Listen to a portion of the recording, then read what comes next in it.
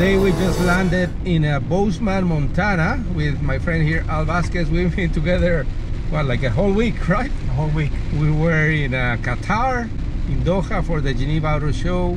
Now we're here with GMC for 3 days of driving trucks. Since we are always on the road, I'm going to show you something. We just got off the plane and there you have it. My computer is dying, like my battery is almost dead now. So your Mac will sleep soon unless plugged into a powered outlet. For that, I mean, this truck probably has an outlet, but in the back, in the bed.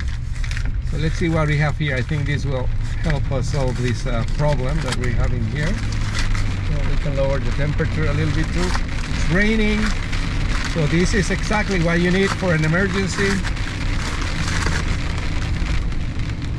Here it is. 150 watt power inverter, and it goes into the 12 volt outlet here. So this is gonna work perfectly to solve my little problem today. Here are the instructions inside. But basically, I mean, you plug it in, you plug in your device, and you're running. So no need for the instructions too much. Let's see, where's the 12 volt. So we've been driving around Montana in these GMC Canyon 84X trucks, and we're gonna finally do the demonstration about how to charge with this 150 watts power inverter. So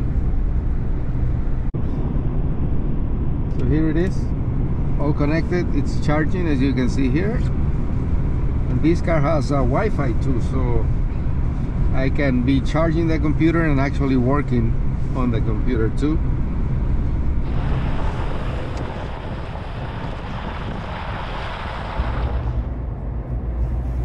So we are here, almost our destination, and we've been charging our laptop with this converter and also a GoPro camera at the same time. Continue on Clarkston Road. So let's check the level here.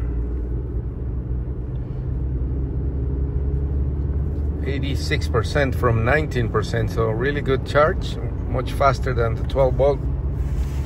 And the laptop, as you can see here, it's green. That means it's at 100%.